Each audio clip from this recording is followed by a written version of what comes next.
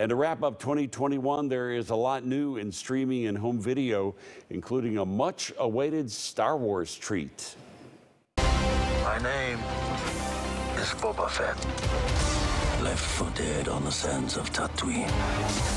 One of the most anticipated new series of the new year finally debuts on Disney+. The long-awaited Book of Boba Fett follows the famous bounty hunter as he attempts to consolidate his power and take over Jabba the Hutt's criminal enterprise.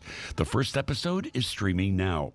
You can also return to the world of The Karate Kid with Season 4 of the acclaimed series Cobra Kai. See it on Netflix. And the gang from Queer Eye return for a 6th season. See them on Netflix this Friday.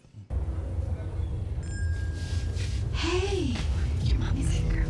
You're my big girl. She's driving me crazy.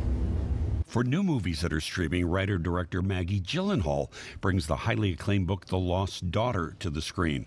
Oscar winner Olivia Colman stars as a mother trying to get away from a tragic loss on a seaside vacation. Stream it on Netflix starting Friday. For the kids, there's a new animated adventure about a girl who's turned into a troll and must find a way to get changed back. Hilda and the Mountain King streams on Netflix starting on Thursday. In documentaries, the true crime series Crime Scene returns to Netflix. This time it examines a serial killer prowling Times Square. And take a look back at the legendary funny man, best known for his hapless daredevil character, Super Dave Osborne, and his long-running role on Curb Your Enthusiasm, is streaming now on HBO Max. It feels like no time has passed, and loads of time has passed. And finally, the cast of the Harry Potter films are back together again as they return to the film sets to walk down memory lane 20 years after the first film changed their lives forever. A Return to Hogwarts streams on HBO Max starting on New Year's Day.